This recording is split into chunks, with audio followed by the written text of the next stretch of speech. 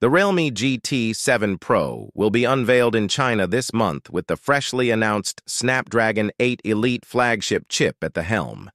It will launch internationally next month, debuting in over 10 countries, including India. While Realme hasn't revealed the India launch date of the GT 7 Pro, the brand today announced that the GT 7 Pro will launch in India next month as India's first Snapdragon 8 Elite-powered smartphone. The Realme GT 7 Pro will be sold through Amazon in India, but it should also be available through Realme's Indian website and offline retail stores. We were expecting the iQOO 13 to launch in India as India's first Snapdragon 8 Elite-powered smartphone. It's rumored to debut in India in early December, but will likely be introduced in China before that.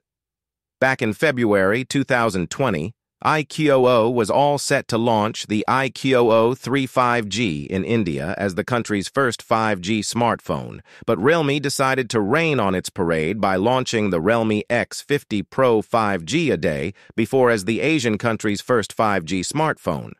We wouldn't be surprised if iQOO returns the favor by doing the same with the iQOO 13's India launch.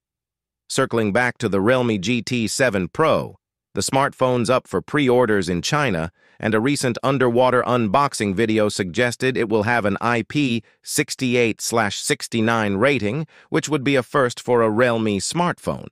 Expect to hear more about the Realme GT 7 Pro in the coming days.